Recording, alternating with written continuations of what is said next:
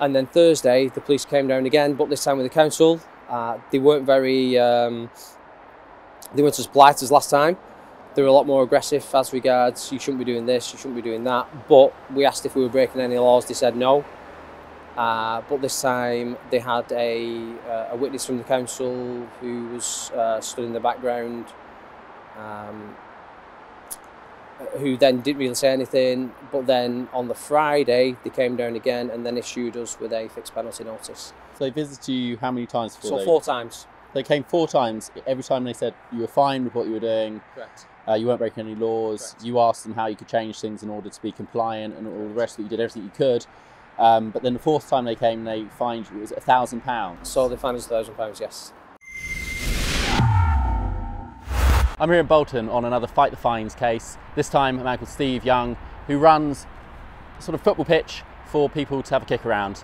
Now, he's been told by the police multiple times that he's okay, he's in line with the law, he's fine to carry on business as he has been during lockdown. And then suddenly he gets hit with a £1,000 fine with no explanation. Since then, the police and council have gone back and forth on what he can and can't do. He's getting a little clarity, but he's still got his fine. So we're here to help Steve to fight his fine. We're going to go and speak to him now. We had a visit from the local police who came down, I think it was on a Sunday, and apparently they'd had a complaint. So they came down, had a look at the venue, said you're doing everything right, everything that you've got in place is you're not breaking any laws. So they said obviously carry on business as normal, so we did do. And then I think it was a couple of days later we got a letter from, or an email from the council asking if we were open, as to what extent we were open and what service we were providing. So we just said we were providing facilities for support groups, local drug and alcohol groups, mental health groups, and then I then asked if they could confirm if we could then stay open, because we're part of we're also a recreational facility, not just a sports venue. So then we didn't hear anything back from the council then, and then I think it was about three days later, on the 2 days later, it was on the Wednesday, the police came down again in the evening though, this time to check and see if everything was being adhered to, which it was. They had a walk around the venue, again to see if everything was okay and in place, if it was COVID compliant, which it was. And then Thursday the police came down again, but this time with the council. They weren't as polite as last time. They were a lot more aggressive as regards, you shouldn't be doing this, you shouldn't be doing that. But we asked if we were breaking any laws, they said no. But this time they had a witness from the council who was stood in the background, who then didn't really say anything. But then on the Friday they came down again and then issued us with a fixed penalty notice. So they visited you how many times before? So 4 times. They came 4 times. Every time they said you were fine with what you were doing. Correct. You weren't breaking any laws. Correct. You asked them how you could change things in order to be compliant, and all the rest of it. You did everything you could. But then the 4th time they came, they fined you. Was it £1,000? So they fined us £1,000, yes. But they only sent us the regulations from the Coronavirus Act.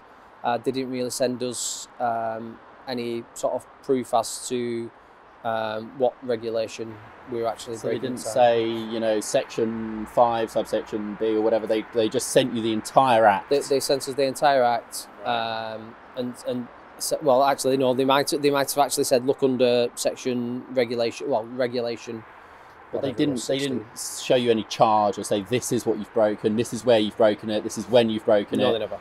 It was just more of a kind of, you know, hit and hope kind of thing. They thought they'd send it to you and try and intimidate you into closing down by sending you these sort of slightly threatening emails. It seemed more of an intimidation than anything else. And what's the status at the moment? You appealed, didn't you? So we've appealed. We appealed to the council, sent them a detailed letter back, explaining why we was open, what we was doing, why, for what reasons, and basically it's as if they didn't even look at the letter.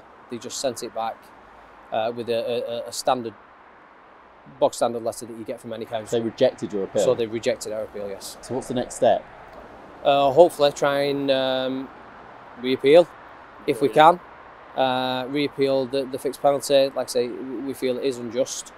We are providing a service and a facility for people who do need us, and we'll try to fight the appeal. We're going to do everything in our power to help you fight the fine, especially because this is all in the name of public health, these shutdowns, lockdowns, etc. And you know, what you provide as a service, you would argue, is in the favour of public health. So, you know, people who have alcohol, drug issues, people who have mental health issues, and just in general, sport, playing football is good for your health.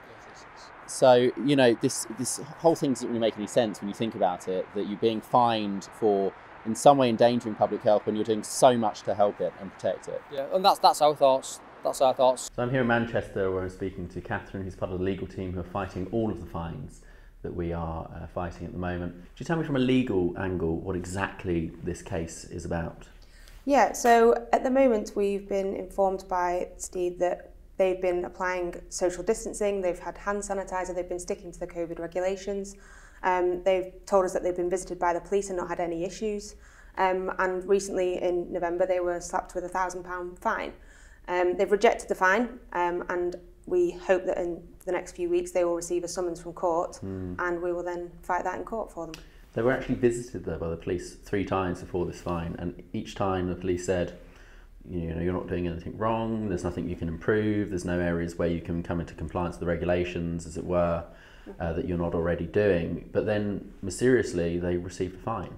Yeah, I mean, it's certainly something that they will be brought into play when we do go to court. I mean, it will definitely be mentioned that as far as they were concerned, they were complying with everything. The police even attended, nothing was said, and all of a sudden they were fined. So it certainly will be brought up in court. And like from a legal perspective, do you think the fact that the police said to them that, you know, they were in compliance would play into this? Because had the police done nothing, they might have thought, you know, maybe we should close because of the regulations. But because the police actively said that they were fine, that may have had some bearing on why they stayed open. Yeah, absolutely. I mean, I can understand why if a police officer says to you, this is absolutely fine, you would understandably not do anything about it. Absolutely, yeah. So yeah, it would come into play, yeah.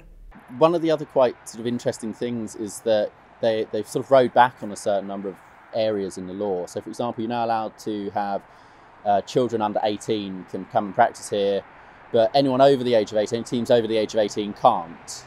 Correct. And today you got an email saying that some of the vulnerable groups are now being allowed to come back as well. Is that correct? So in the recent statement from Parliament, obviously mental health groups and support groups and local drug and alcohol groups were not on that, so they weren't allowed to take any part in any sort of physical activity. Right. Where I've had a conversation today where they've actually been, I've asked one of our local groups to contact the council, and the council have allowed them to take part in one of the sessions or in their sessions. So in a way, because this is such a swampy area legally, you're being told one thing one day, then you're being fined the next day, and then they're rowing back on it the next day, and it's just back and forth, isn't it? But yet you still have to pay this fine. Correct. Yeah. In spite of the fact that they've rowed back on this in a number of ways. And, you know, you're now put in a situation where you don't know which way to go. Because if you start to let these groups come back because they've told you can, you might get another fine. Because in the past they've told you can do certain things and then fined you. So why wouldn't they do it again? Exactly. I mean, that's our thoughts. We've now, anyone who's contacted us, we've literally said, contact the local council. It's not necessarily the police. The police, to be fair, have been fantastic. But it's the council, I think, who are enforcing the regulations. So they're the ones who, if anybody does want to carry on or continue playing football, whether they're over 18 or in a support group or bubble, then they'll then have to contact the council and get authorisation. And they're sort of at a distance, aren't they? So they're sitting in their council chamber somewhere making these decisions which really affect your lives, as well as the people who come here, all of the people who are recovering from mental illness and drug addictions and alcohol addictions and all sorts of other things. Their lives are affected by people sitting behind a desk somewhere who don't come down here, don't see it every day, they don't understand what's going on here, but they, you know, tick a certain box, send you fines, and there's no common sense whatsoever. Yeah, no, there's not. They haven't got a clue. They've not got a clue what's really going on. Like I say, if they come down here and saw how involved the support groups are and the drug and alcohol groups are, and how important it is to them. It is literally their life. That's all they talk about when they come down here and do that. And I think if some of the members of the council came down here and watched how important it was for them and how it helps them on a personal level, on a physical level, a mental level, I think they'd think twice about issuing fines. The history behind it is unbelievable. For me as a child growing up, I used to pretty much live down here. I spent most days and nights down here. And then when he had the opportunity to sort of buy into the complex, and keep it going, and then try and enhance it, then that's what that's what I wanted to do. So we want to really keep a fantastic facility up and running for the children around here, for the adults around here who need it. We're in a bit of I don't know to say a bit of deprived area. So they need all the facilities they can, and we just want to try and help out and do our best, really. It seems to me like the council are not bothered whether this business or any other business folds. At home, if you agree that Steve has been wronged in this scenario, then you can help him out by going to fightthefines.co.uk, where you can chip in, donate and support. And if you've had a similar situation, you can apply for our help there too. Thank you for all of you out there who are supporting fightthefines.co.uk and Rebel News. Without your support, without your views, without your donations, we couldn't do what we do. We are out here helping these small businesses, these family-run businesses, as much as we possibly can, but it starts with you.